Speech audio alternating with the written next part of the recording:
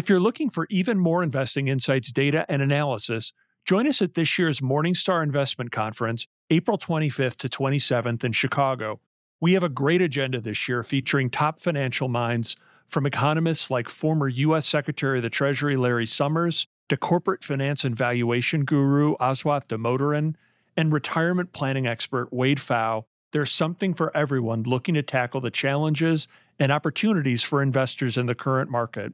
We're in person only this year, so check out the link in our show notes to register. We'll see you in Chicago. Please stay tuned for important disclosure information at the conclusion of this episode. Hi, and welcome to The Long View. I'm Jeff Patak, Chief Ratings Officer for Morningstar Research Services. And I'm Christine Benz, Director of Personal Finance and Retirement Planning for Morningstar. Our guest on the podcast today is Brad Barrett. Brad is the co-founder of Choose FI, which is a website focused on achieving financial independence. With Jonathan Mendonca, Brad is co-host of a popular podcast also called Choose FI. Brad received his bachelor's degree in accounting from the University of Richmond and became a CPA. He practiced public accounting for years and eventually achieved financial independence by age 35. Brad is passionate about all aspects of personal finance, but especially the topic of scoring good deals on travel, which is one of the topics we're excited to talk to him about today. Brad, welcome to The Long View. Oh, thank you so much. I'm really excited to be here. We're really excited to have you. Let's start by talking about your story and how you got involved with the financial independence movement. While you were working as an accountant, you saved assiduously and reached financial independence at age 35. What attracted you to the super saver mindset to begin with?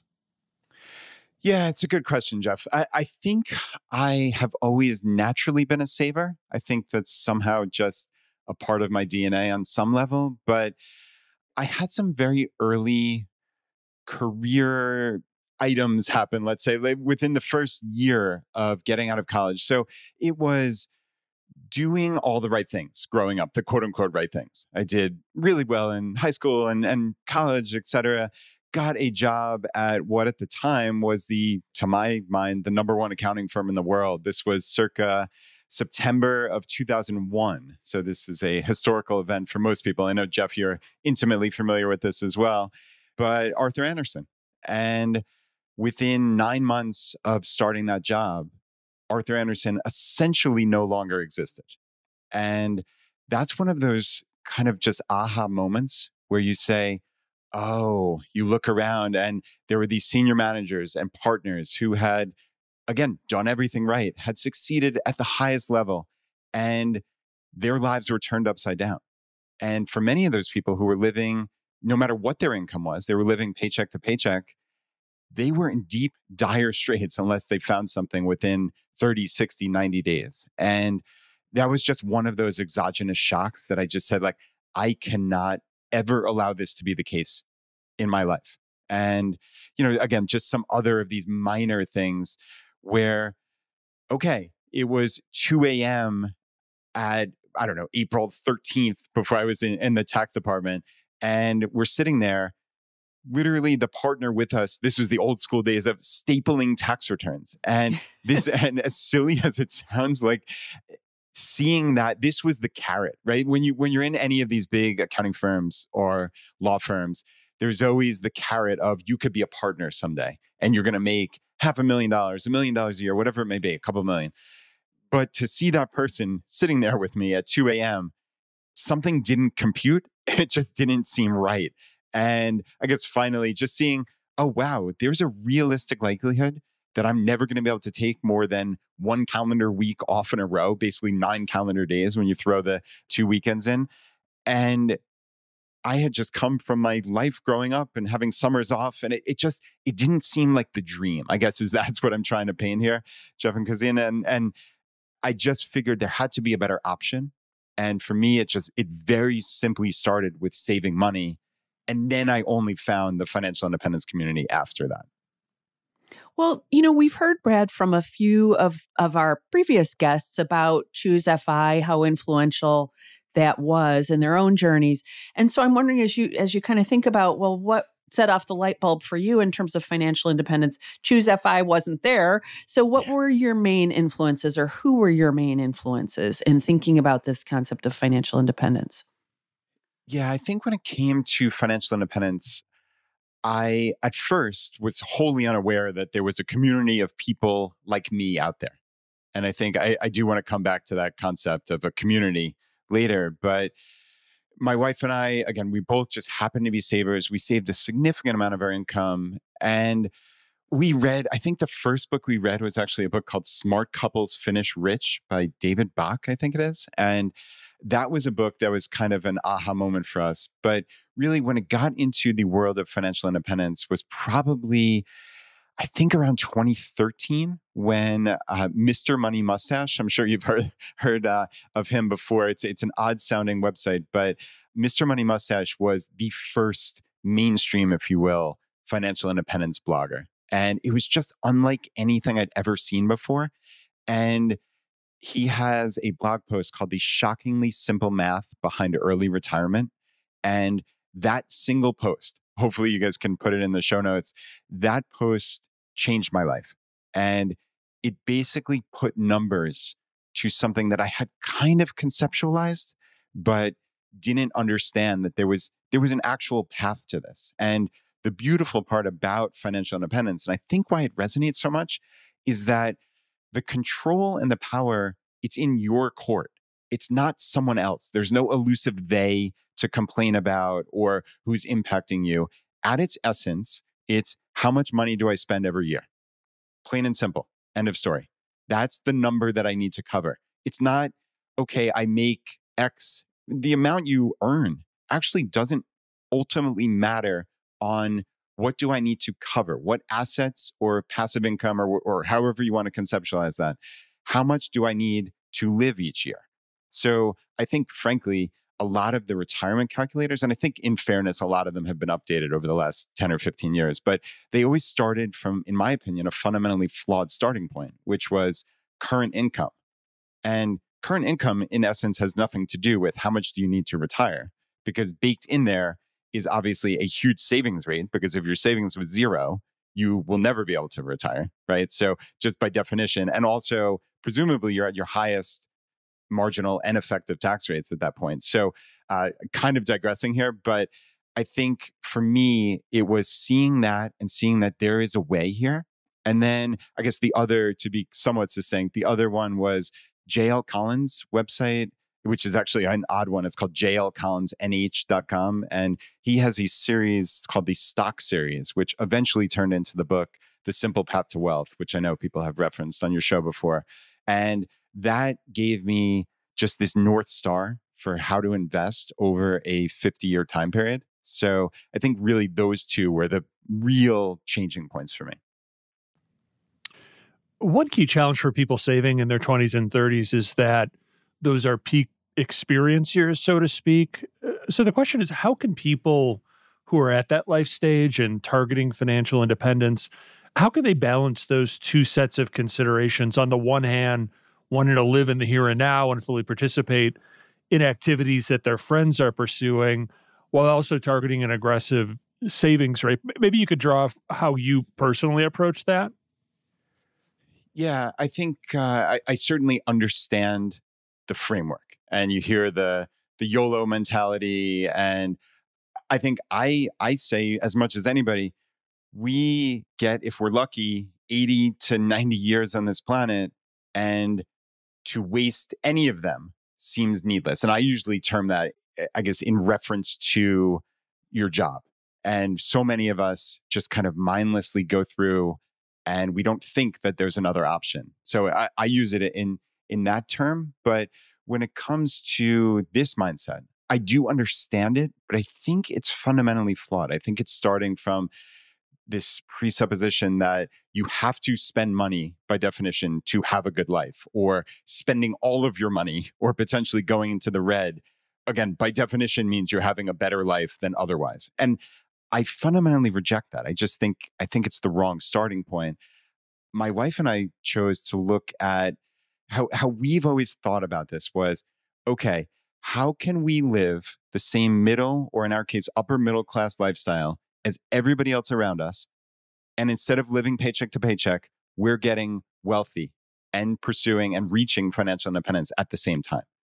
So again, it's like gamifying. We're both big board game players, and I think that was the fundamental little fun tweak that we took on it. And that might mean, okay, in our case, we actually moved from a high cost of living area, Long Island, New York, down to Richmond, Virginia. And if we wanted to just buy the same price house that we would have gotten there, we would have been able to live in a palace here. But what we said was, okay, how can we maximize this? If we were smart, what would we do? We wound up buying basically essentially the cheapest 4-bedroom house in the best school district in all of Richmond metro area. And the house cost, it was a fraction of what it would have cost on Long Island. So, okay, same middle class lifestyle as everybody else, just winning.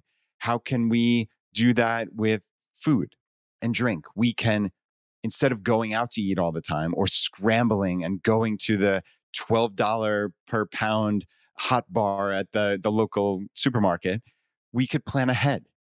We could meal plan. We could cook at home all the time. And I know these sound small, but they add up when you're talking about the big three, right? It's essentially, you don't have to worry about the little lattes and things like that when you get your housing, your car, and your food right. And for us, we drove old cars, very happily drove old cars. We're not car people really. They get us from point A to point B. And when you look at the compounding savings and benefit of that over our 20-year adult lifetime, it's literally hundreds of thousands of dollars, which sounds preposterous until you actually look into it. And you realize, wow, if I get those big three right, and then maybe you throw in travel, and that's another thing we've done with credit card travel rewards points. So you really get those 4 items and life becomes a lot easier financially. So we do want to delve into travel and get your tips on that front, but I wanted to ask about impressing other people. It sounds like that is definitely not a concern of yours. You've said that you drove old cars, et cetera. So, why is that such a trap? Can you talk about why you think so many people are really, really into impressing other people and just how that is a recipe for not doing well financially? Yeah. This is a hard one, and obviously I'm a CPA and not a psychologist, so this is just armchair expert type thing. But yeah, I mean, I think a lot of it, and this is maybe my second part of my answer to Jeff's prior question of the YOLO is getting down to, what are we doing here? What's your why? What are you actually trying to get out of life, out of your money, out of your career? What are you doing? And I think for me, it was, and for my wife, we decided very early that we didn't care about impressing people. What we actually cared about was being here when our kids got home off the bus every day. And that was the North Star why. So how can we build a life where that's what we focus on, where we're going to be engaged parents, we're going to be here all the time. And when we set that as a why, all these little things, like we give up tiny little things. Everybody has to you have to make choices. I think that's, if anybody thinks like there's a free lunch here, obviously you have to make choices. But I think when you orient those choices based around value and what you're actually looking to get out of something, then it kind of changes everything. I'll give you a little example. This is a tiny example, but it adds up. So I look at my cell phone, for instance. So most people, even nowadays, people are still spending like $80 to $100 per month per line for their service.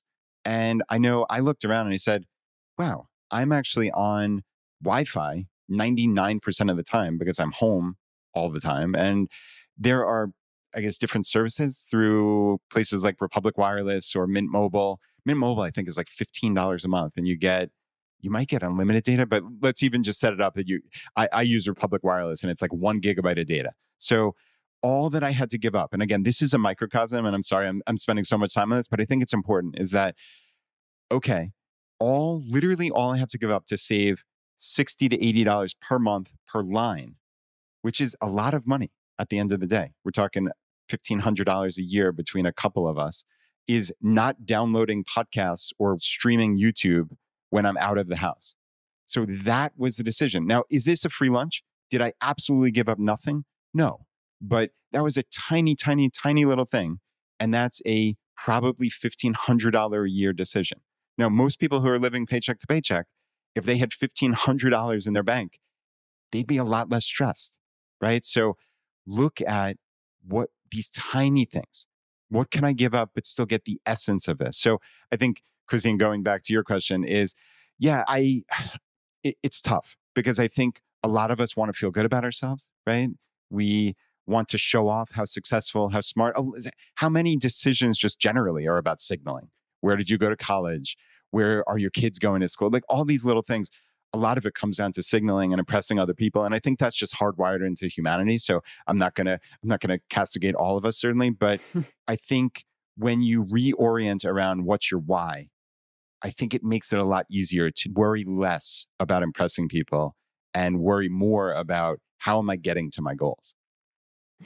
Well, I wanted to ask about this pandemic period. Do you think it has been a catalyst for people to think about some of these choices that they were making? I was reading a Wall Street Journal article this weekend about people who are going part-time and don't want to be full-time anymore. So decisions like that. Do you think it has been a catalyst in a good way for people? Yeah, I mean, I do. It's only anecdote, of course, right? I mean, we could all, the three of us could have a fun conversation around that. But I think anecdotally, people are awakening to, oh, there's something different. And I think that's all we've ever tried to do with Choose FI. I think honestly to our detriment on some level, where I think there was a sense of the FIRE movement being these extremists who are cutting and saving every penny and eating brown bananas in some Wall Street Journal article and these ridiculous things. I think on some level, Choose FI has actually hurt the FIRE movement, if you will, because we've just oriented around taking action and buying what you value and coming up with, hey, what are your goals in essence? So I think that's kind of putting that aside. Anytime people take that step back, and unfortunately in this case, again, this was this horrible outside shock that maybe caused this, and nobody would have wished that, obviously. But sometimes just that little, even a little shakeup could make you realize, oh, there's something else. There's some other way. I don't have to do exactly what I believe society tells me what to do. And I emphasize that very specifically because I don't know that there is a prescribed path, but I think we all just kind of march to this because we don't know there's another way. And I think, again, that to me is the beautiful part about financial independence is it's a whole worldwide community of people who have realized, oh, there is another way. And it doesn't have to be horrible. There's no aspect of my life that looks like deprivation at all. I mean, even ever so slightly, you would never know. But again, when you get those big things right, everything else gets a lot easier. So yeah, I mean, I don't have the greatest answer for your question, but I hope that kind of just gives a flavor for how I think about it just generally. Switching over to financial independence and investing, for people who are living off their portfolios for all or part of their spending needs, and they're many years from traditional retirement age, how do you think they can arrive at a safe spending rate? Yeah, so safe spending rate is certainly a very loaded question. I love the question, and I don't think you intended it as loaded, but I think let's just start, I guess, from that very broad. Okay, what is financial independence? So in very, very broad terms, and we call this the 4% rule of thumb. I think obviously you both have heard of this and certainly talked about it on the podcast, undoubtedly, but the 4% rule is what you hear, which essentially says you can pull out 4% of your portfolio, your invested portfolio every single year, and it adjusts, I guess, technically for normal inflation, so in normal times. And in theory, that's going to last you 30 plus years. Now, potentially into perpetuity, but what that really means in practice, and again, I view this, and why I kind of set this up, Jeff, as like a loaded question is, nobody knows the future. You can run every Monte Carlo simulation that you possibly can. And we've had experts come on the show and they say that a 3.2% withdrawal rate is safe in essentially everything other than the zombie apocalypse, more or less, and I don't like to get bogged down in the numbers because I think for most normal people, it's just, hey, do I have some directional accuracy? Whereas most people have none because all they hear is fear mongering, whether right, wrong, or not. Like you hear the Susie Ormans of the world say, you need $10 to $15 million because health insurance is going to be so much. And I'm loosely paraphrasing, of course, in a ridiculous way here, but you do hear that kind of stuff. And what it creates is a drumbeat for you're never going to be able to retire. You're going to be lucky if Social Security is still there. You're going to have to eat cat food unless you have planned. And I mean, all these ridiculous things. So I think for most people, they're scared out of their minds that they have no chance.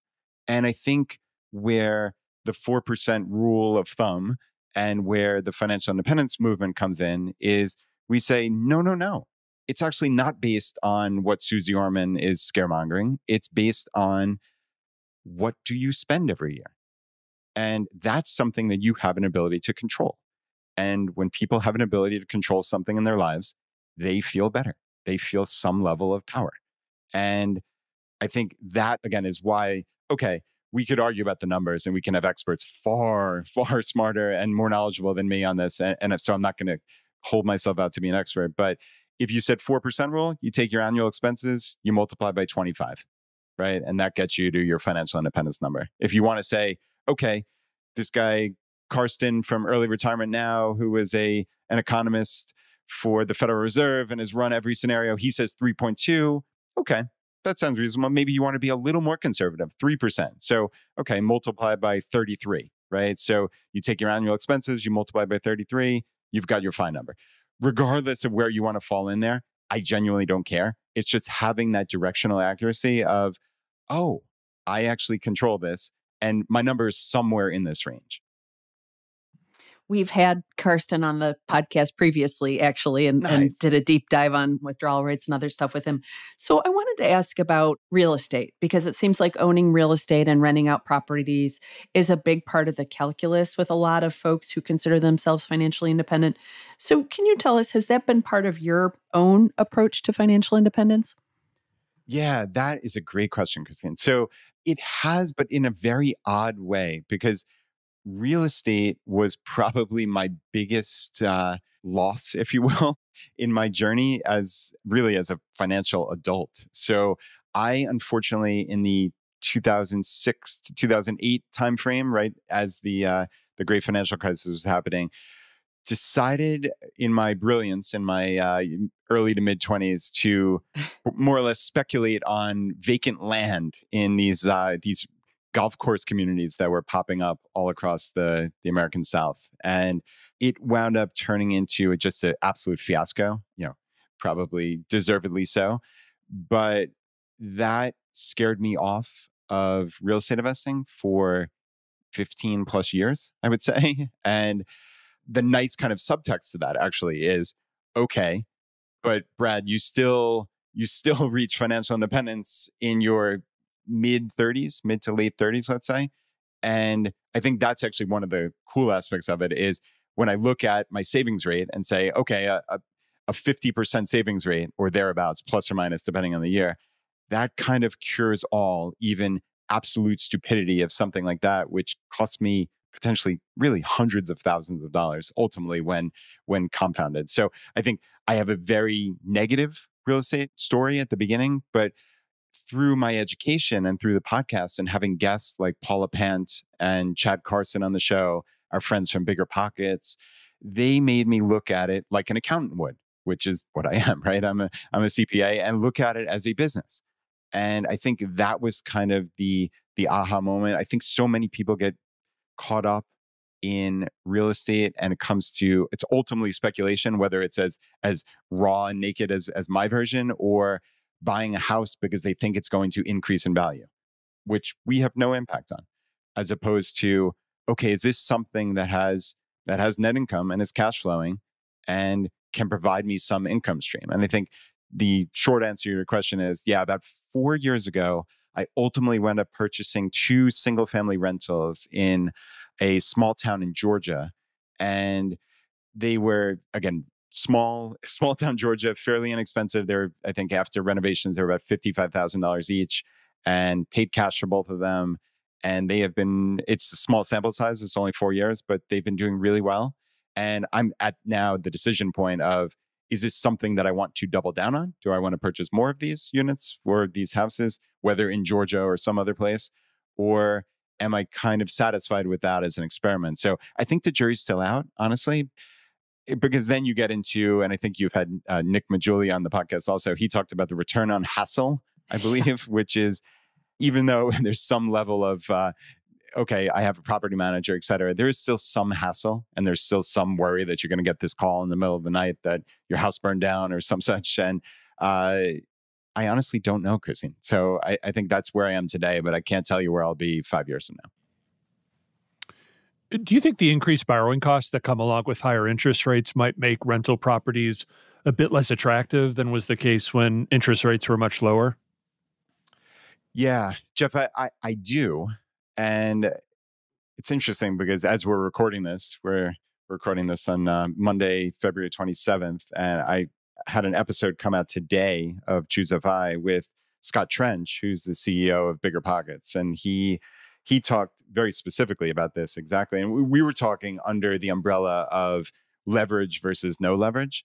So I think, again, I bought these houses in all cash because it would have been too nerve-wracking for me to have this leverage on a property. That was after my prior real estate experience. I didn't want to get into that. So, and he was describing that, yeah, with the increased borrowing costs, that he expects to see basically when you review the deals where with the current increased interest rates versus paying all cash, that people who are not leveraging, so people paying all cash, are actually going to see better returns on this type of investment, which is really a wholesale change from the prior X number of years at these all-time lows. So that is not something that I personally have done a lot of research, but again, he's the CEO of the biggest real estate community online. So I'm certainly trusting him and kind of parroting what he's saying now. But yeah, I mean, I think at the end of the day, it's going to come down to, okay, do these numbers make sense? And in a lot of places, they just simply don't, because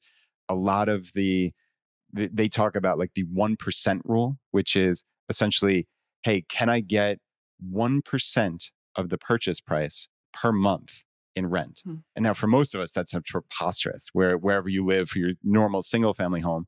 But if you think about 1% per month, that's a 12% gross return.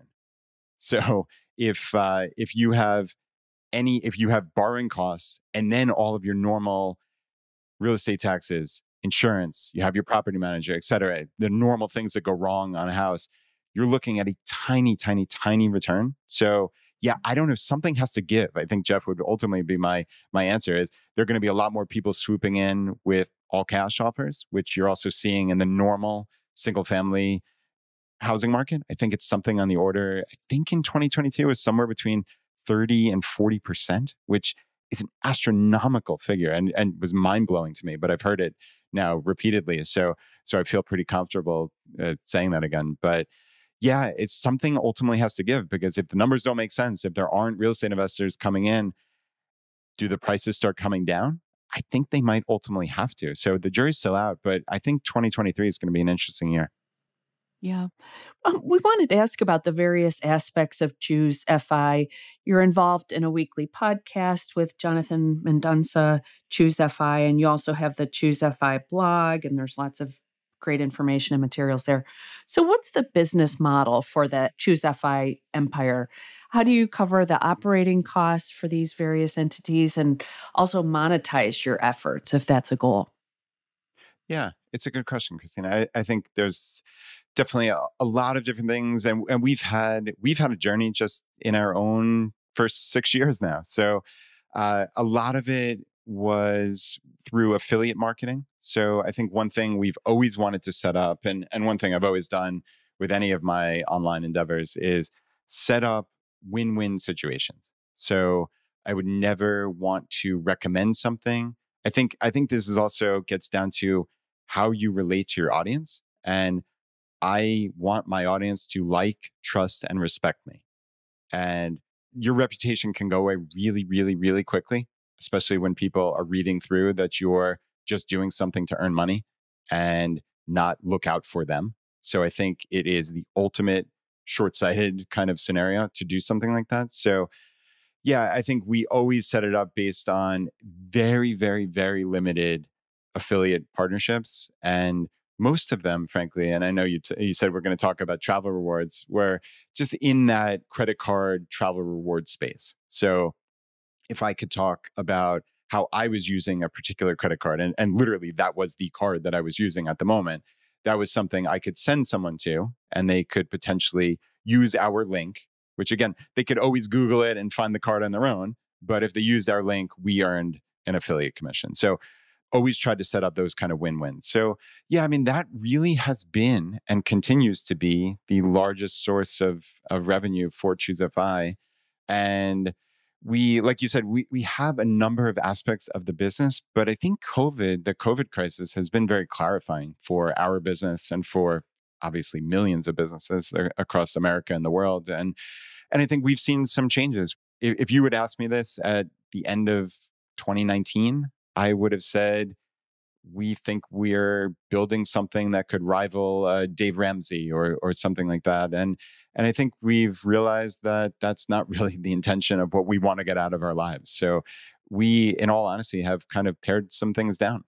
We're publishing books, and we're certainly still supporting the ones that we have published, but I don't think we intend to do that down the line.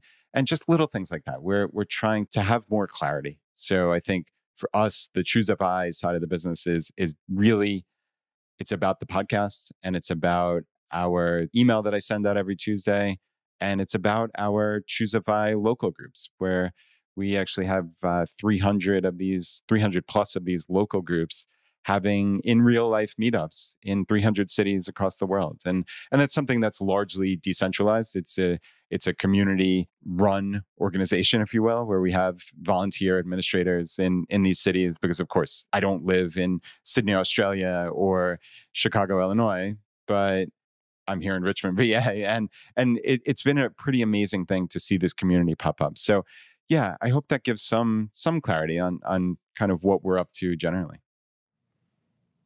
You mentioned travel. One of your personal passions is scoring great deals on travel. One key element you say is staying organized. Can you give us an example of sort of how being organized has made a difference for you personally, and why you found that so important? Yeah, I think so. Just taking a step back is, when we are, I guess, pursuing credit card travel rewards points, you're opening up very targeted credit cards and using those cards and earning these sign-up bonuses that are really extremely, extremely lucrative. And you can potentially, you see them all the time, of course, earn 50,000 miles or 50,000, 60,000 Chase Ultimate Rewards points or something. And they all have some different flavor to it. But then there are always some stipulations of, okay, spend $4,000 in the first 4 months, or in the first 3 months is usually what you'll say. And I think really the key, Jeff, to your question is, okay, you need to not lose sight of that, because it would be pretty catastrophic to open up a credit card expecting to get a 60,000 point bonus that you believe you could earn, let's say, even 2 cents per point. So a $1,200 worth of free travel in essence. And let's say you missed that because you didn't hit that spending requirement, that minimum spending requirement. So I think just having, and when I say organization, this is not like some crazy fanatical like CPA type thing where we're creating wacky spreadsheets. It's just really very simple. Like everything I do with my finances at its heart is simplicity. So just in that case, the organization of how much have I spent the first 2 months, so then I know what I need to spend that third month. And literally down to having your logins or having your account numbers for when, again, the organization of, hey, let's say I have Chase Ultimate Rewards points and I want to transfer them to Hyatt to book a hotel. Well, I need my Hyatt account number. So just something as simple as that, just having this data at hand makes it so that you don't potentially lose a reward redemption because of a couple minutes or because somebody else booked it. As we all know, right? When you go to book frequent flyer flights, sometimes they're gone. they're gone real quick because there are a finite number of these seats on every single plane and people book these things. So you don't want, as I see it, like to let lack of organization or some silliness make you lose out either on earning the bonus or potentially getting that reward that you search long and hard for and just then needlessly miss, basically. So it sounds like the right card is really important and that getting these kind of signing bonuses is important too. So how should people shop for these things? Shop for the best card? What are they looking for? And also, how often are you supposed to be switching this up? Should you be changing credit cards frequently to take advantage of these bonuses? Can you talk us through that? Yeah. So I think in terms of finding a card, it's not terribly complex, but of course, I can't give specific advice to every single person out there because it's going to differ on where do you live? What are your travel goals? Do you have kids and you can only travel during certain school breaks? So there is some aspect of nuance in this. But I think for me, I would just find out, hey, what flight options do I have from my local airport or local airports if you're lucky enough to live near a couple major airports? So it would just simply be, in my case, Richmond, VA Airport Wiki. No joke, go to the Wikipedia page. And at every airport Wikipedia page, you scroll down and it's airlines and destinations. And it shows you all of the airlines and their flights, their direct flights at that airport. So very simply, you can see really visually when you scroll down. And let's say you're at Baltimore and you scroll down and you see this massive number for Southwest. Okay, well, that's your aha moment of, oh, okay, maybe I need to find a way to get Southwest points. So that would be, in this case, Southwest credit cards or transfers from Chase Ultimate Rewards. So that you would pick up along the way. But it would start with, okay, what are even my options? So I think that is kind of a decent starting point that might even, frankly, Christine, be a little more nuanced than our listeners are looking for. Like I would, in very, very broad terms, say you want the most broadly useful points that you can find. So something like the Capital One Venture is a card, or the Venture X card. Those are as stupid simple as you can possibly come up with, in the sense that you don't even at the end of the day have rewards points. They are now transferable, but that's nuance that we don't need to dive into. But you basically just use your credit card to pay for travel. Nobody knows or cares that you have rewards points. And then you log in to your Capital One card and just offset that expense with your points. So I mean, that is as easy as it comes. And then you look at points where I really would start is the Chase Ultimate Rewards and Amex membership rewards points, because those points, while they sit in your bank, in your credit card account, they are there. But let's use Chase, for instance.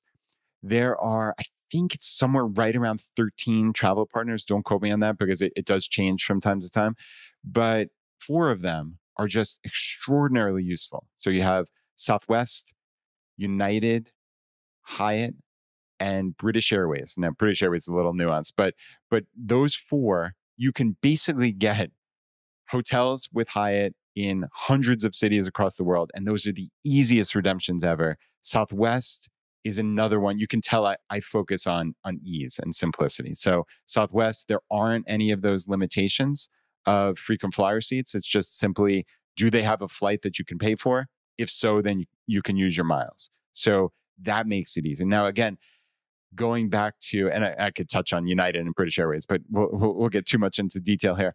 But what the starting point was, by having Chase Ultimate Rewards points, which you get from, let's say, Sapphire Preferred, Sapphire Reserve, Ink Business Preferred, those are the transferable cards for Chase Ultimate Rewards. And when you have one of those cards, then having those points sitting in your credit card account means at any given moment, you can transfer them and they become Hyatt miles. They become United miles.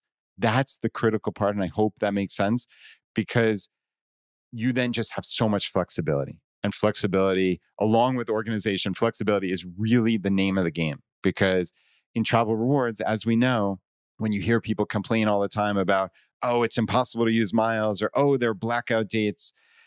I mean, yeah, there's some shred of truth to that. But what it really means is the people who are saying that don't understand the game. The game is, can you be flexible? So any ability to add flexibility into your travel plans will give you a higher likelihood of success. And that's how I look at this, is what is my highest likelihood of success?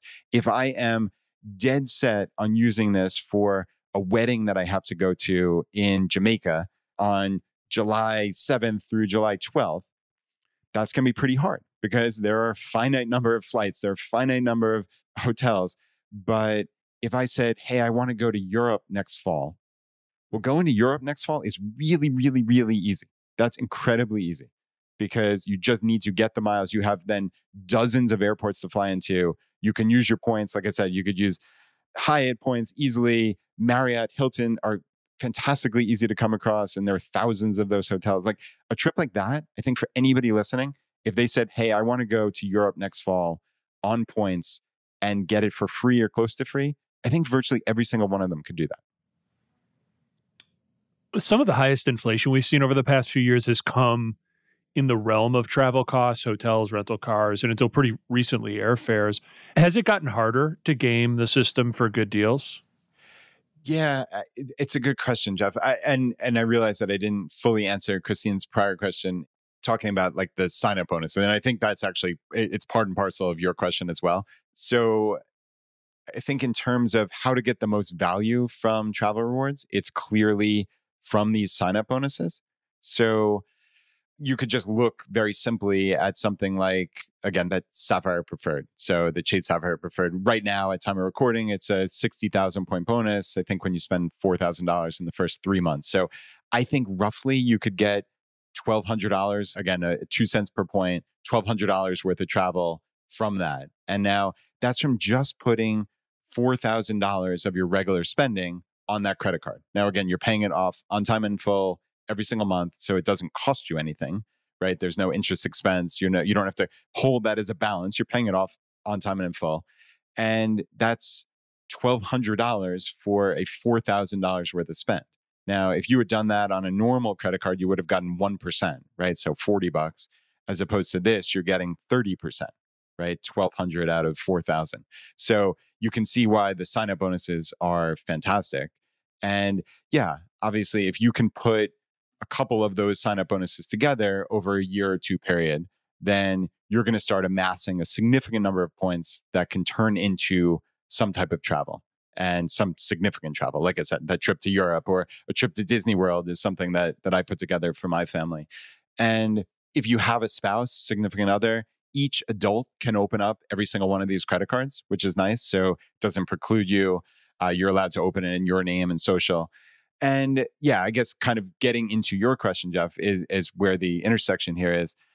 I think it's all gotten harder. When I first started this travel rewards hobby, which is probably 10 years ago now, it was incredibly easy to open these cards and amass really dozens of these bonuses. And the credit card companies, to their great credit, crack down on that. And they have these bonuses for customer acquisition. And when people are gaming them needlessly and egregiously, of course they're going to crack down on it. It's just the way it's going to work. So I think they very smartly did that.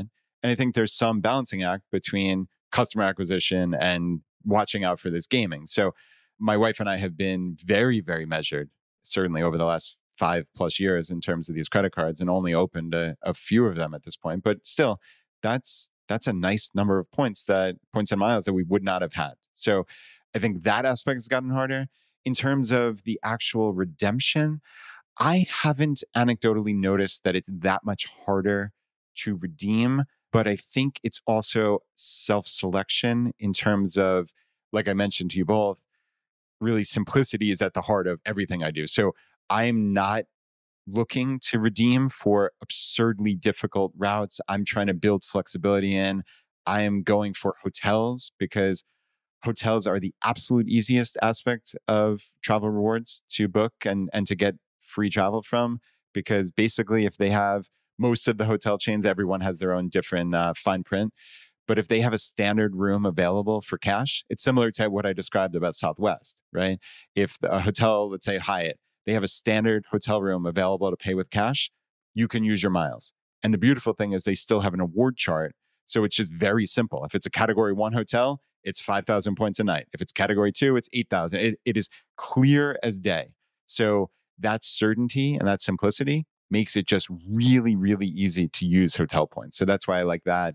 But yeah, in terms of flights have certainly gotten dramatically more expensive. So maybe that when I talked about the Capital One venture, there's probably less value to that because you're not literally getting as far, but it still is the dollar for dollar savings. So let's be clear on that. If you were going to pay for it in cash, it's still that dollar for dollar savings. So there's that. And then, yeah, in terms of the actual quantity of award seats for miles on, let's say, American, United, and Delta, I haven't anecdotally noticed a dramatic drop, but I suspect there have been some studies done on the pointsguide.com or sites like that we could dive into. But yeah, honestly, I don't have that data in front of me.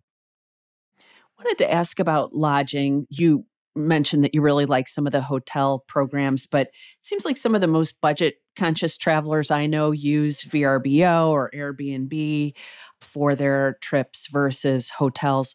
Do you agree that that can be some of the most economical lodging, especially it seems like if you've got a family? And do you have any tips to share on getting the best deals for people who choose to go that route? Yeah, definitely. That's certainly what my family has been using Airbnb the last couple of years, certainly much more than we have in the past. But I think there has been some pushback, and you see a lot of this on Twitter and places like that of people complaining about just all of these fees and the meme of getting the 50 pages of instructions on what you have to clean and then paying a $200 cleaning fee on top of it. So I think there is some frustration with Airbnb at this point. So Airbnb for very short term stays doesn't seem overly economical to me. And I know this, it's hard to quantify this specifically because, yeah, you generally have to pay that cleaning fee regardless of whether you stay there for one night or X number of nights, because it's just the turnover cleaning fee.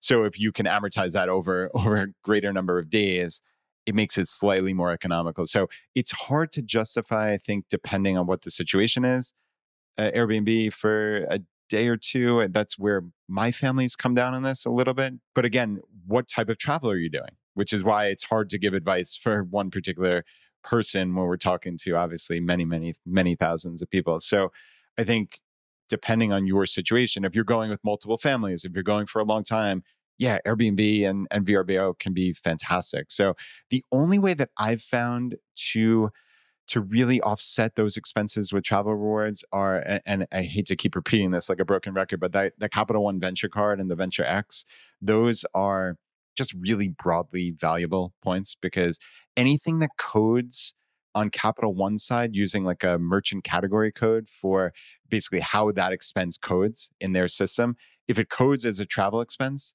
then you can use your miles for full value, which is 1 cent per point. So 10,000 points would, I guess, be $100 in that case. So a Capital One Venture sign up bonus for 60,000 miles, for instance, would be at $600 of offsetting expenses, just to set it up more rationally there. But yeah, at last check, Airbnb can be offset with venture miles. I am not 100% sure about VRBO. That would be a very quick Google search that we could do here. But I believe that it is, but don't quote me on that certainly.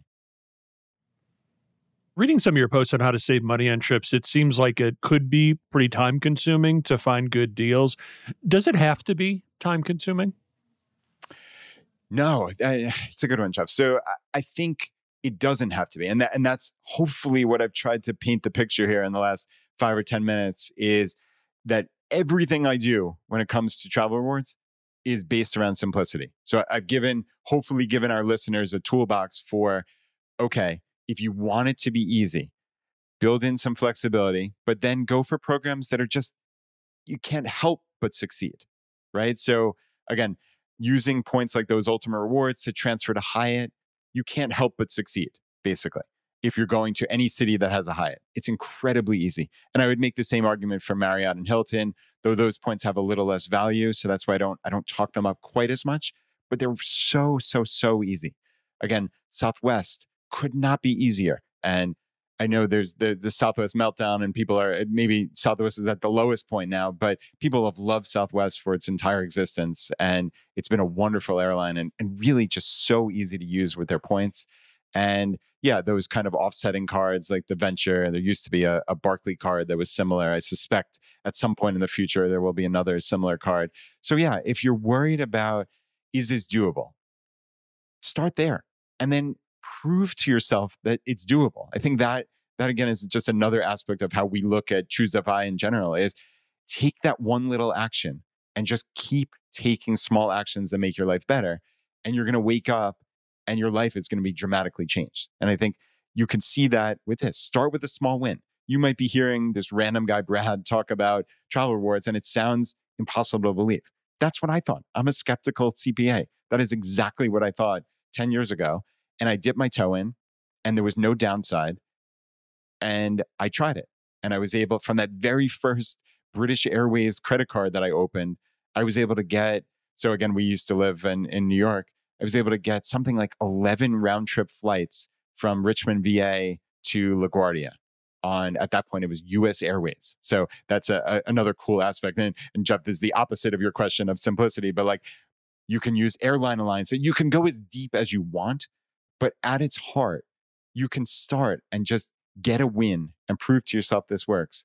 And then listen to some of our podcasts on travel rewards or go to thepointsguy.com and learn all about it. Like you can go as deep as you want, but you can also succeed really, really easily.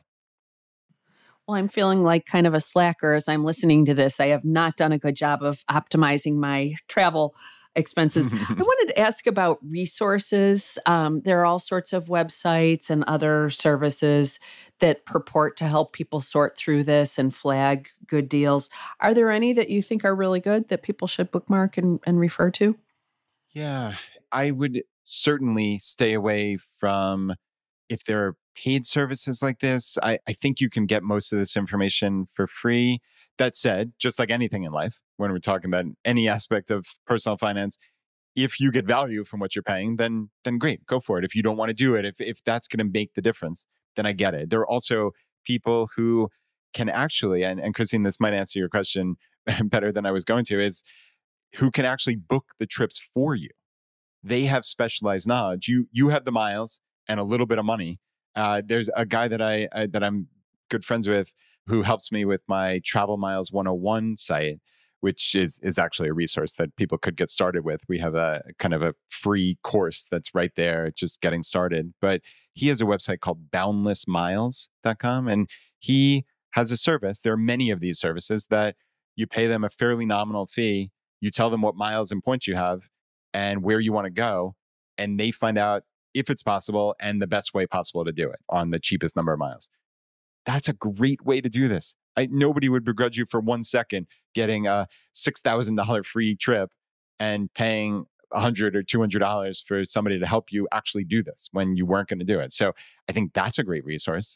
Again, this is but one person. There are many of these. They're award booking services is what you'd Google, and you can find a whole list of them. I've personally used that guy, Dominic, but yeah, I mentioned the Points Guy. There are all of these websites, viewfromthewing.com and Million Mile Secrets. There are tons of these sites that you can go as deep as you want. I think the pointsguy.com is really the industry centerpiece, I would say. But yeah, a website like ours, Travel Miles 101 or choosefi.com. If you go to choosefi.com/travel, we have all of our travel resources. We have a getting started series of 5 posts. We have, I think, probably 10 or 15 podcasts that are on travel rewards. So yeah, you could do a lot worse than starting there for sure. Well, Brad, this has been a very informative discussion. Thanks so much for sharing your time and insights with us. You bet. Thank you again for inviting me. This is fun. Thanks so much, Brad.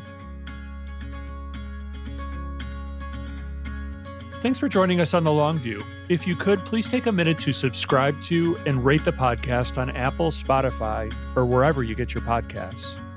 You can follow us on Twitter at SYouth1, which is SYOUTH and the number 1. And at Christine_Benz. George Cassidy is our engineer for the podcast, and Carrie Gretchick produces the show notes each week.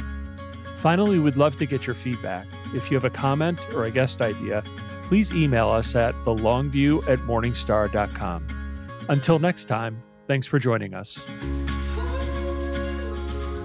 This recording is for informational purposes only and should not be considered investment advice. Opinions expressed are as of the date of recording. Such opinions are subject to change. The views and opinions of guests on this program are not necessarily those of Morningstar Inc. and its affiliates. While this guest may license or offer products and services of Morningstar and its affiliates, unless otherwise stated, he or she is not affiliated with Morningstar and its affiliates. Morningstar does not guarantee the accuracy or the completeness of the data presented herein. Jeff Patak is an employee of Morningstar Research Services, LLC. Morningstar Research Services is a subsidiary of Morningstar Inc. and is registered with the U.S. Securities and Exchange Commission. Morningstar Research Services shall not be responsible for any trading decisions, damages, or other losses resulting from or related to the information, data analyses, or opinions, or their use. Past performance is not a guarantee of future results. All investments are subject to investment risk, including possible loss of principal.